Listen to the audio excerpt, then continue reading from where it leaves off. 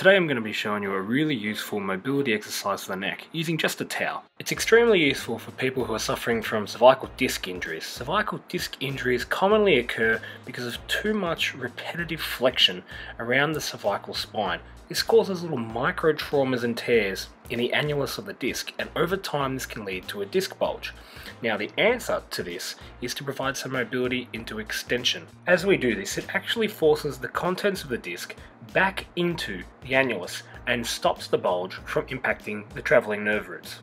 So sitting down, grab your towel and hold on to both ends and place it around your neck. Now you can hold it in a position and pull down where I've just sort of shown you with the arrows half going down, or you can hold them a little bit more upright, pulling forward through your neck.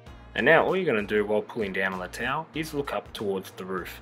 And you'll just continue to do this around 20 to 30 times. You'll notice that after I look up, I'm not looking down afterwards. My eyes stop when I'm going straight. That's a neutral head position. We're not trying to increase flexion we sort of got here. We're only trying to work through extension. So we're minimizing looking down.